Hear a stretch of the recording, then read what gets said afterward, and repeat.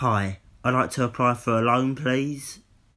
I'm looking to build an organisation that's meant to help certain people. My goal is to help single people find love. I'll tell you how I'm going to promote it. Posters, newspapers, there's loads of ways. Right, first day. How is no one here? I get it. It's lunchtime, but they could have got here earlier. The business is rubbish. I would have thought there was going to be more single people about. More discreet place. I can do that.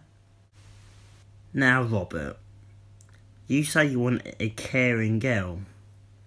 This girl, Margaret, she cares so much, she's basically falling in love with you. You know, it's the first time you two are meeting.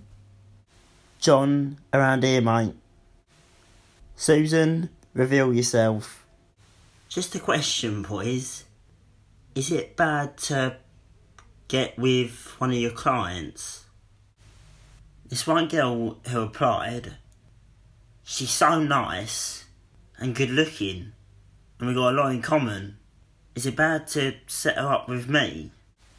Yeah, it didn't go so well. I'm starting to think that not everyone's meant to be with someone. I think I'm just unlovable.